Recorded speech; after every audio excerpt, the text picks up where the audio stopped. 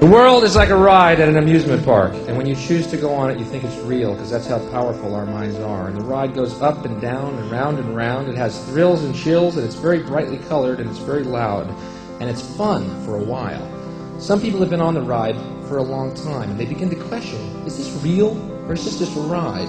And other people have remembered, and they come back to us, and they say, hey, don't worry, don't be afraid, ever, because this is just a ride, and we kill those people. Shut him up. We have a lot invested in this ride. Shut him up. Look at my furrows of worry. Look at my big bank account and my family. This has to be real. It's just a ride. But we always kill those good guys who try and tell us that. You ever notice that? And let the demons run amok? But it doesn't matter, because it's just a ride.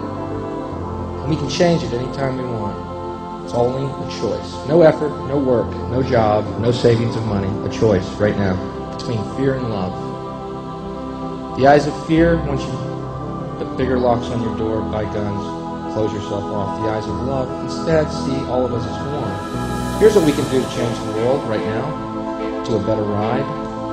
Take all that money we spend on weapons and defense each year, and instead spend it feeding, clothing, and educating the poor of the world, which it would many times over, not one human being excluded, and we can explore space together, both inner and outer, forever in peace.